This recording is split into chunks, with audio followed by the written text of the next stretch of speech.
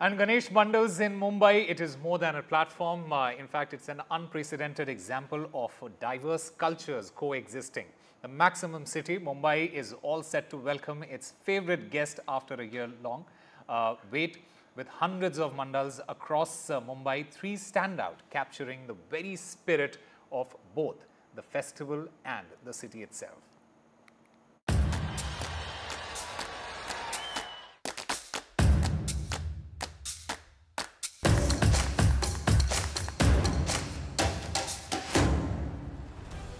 Maximum City is all set to welcome its favourite guest after a long year.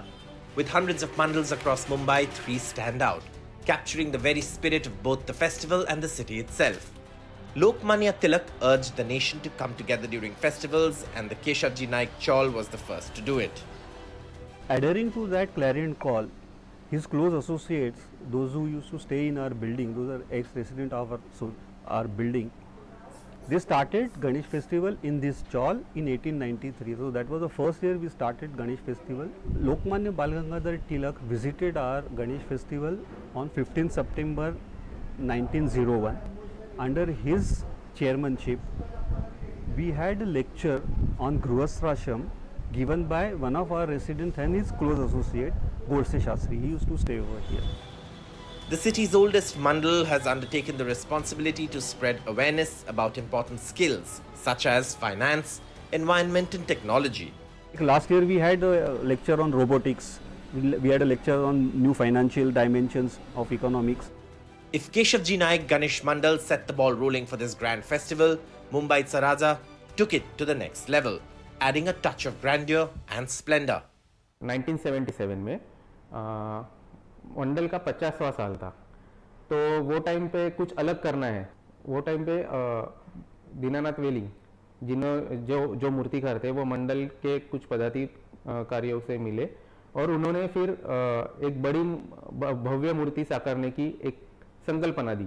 गर्व से कह सकता हूँ कि पूरे भारतवर्ष में अपनी गणेश गली की जो मूर्ति थी वो टाइम पे 27 से 28 फुट थी और वो सबसे बड़ी मूर्ति थी. Dharavi, often called Mini India, is home to thousands of Tamils who have embraced this festival for nearly a century. We are from Tamil Nadu. They are from Tamil Nadu. Our forefathers fled from Tamil Nadu to Mumbai and settled themselves in Dharavi. They engaged themselves in the leather tanneries as a on daily wages basis. The Tamil people who left their homes stayed due to drought and caste atrocities thought of having a temple of their own here, a Dravida temple. But how did these two distinct cultures, Maharashtrian and Tamil, blend so seamlessly? When our forefathers followed the Maharashtrian style, the other generation who came back, they started following us. They're following us. So our style maybe mingled with the Maharashtrian style. Only the way of conducting puja may be different. So we respect Maharashtra more than Tamil Nadu because we got everything in Tamil Nadu, not everything in Maharashtra, not in Tamil Nadu. The Ganesh mandals in Mumbai city are much more than a platform. While some use their global popularity to spread awareness amongst different sections of the population, there are many others which try to unite people of different faiths and beliefs, pretty much like the city. With camera person Praveen Ji Rohit, this is Anuj Raiti reporting for NDTV 24/7.